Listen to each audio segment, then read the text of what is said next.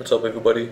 I just want to make a quick video to tell you about this quick fix for the Razer DeathAdder 2013 and also for the Razer DeathAdder Chroma edition.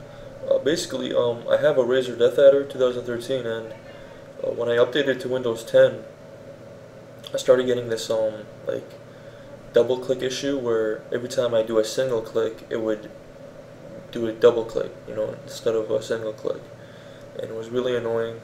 So I contacted Razer and I told them about it. And at first I thought it was like a hardware issue, so I was gonna RMA my mouse, or I was gonna open it up and try to fix it myself. But it apparently is a software issue as well.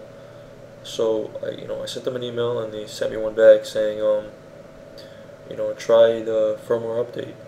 And they gave me a link. They gave me two links, and they just told me how to do it. So basically, you just leave the Razer Synapse program, running in the background, and you download these files. They're pretty small files. You run them, and it will update the firmware of the mouse of the Razer DeathAdder. And right after that, I updated the firmware, and it worked. The issue was gone.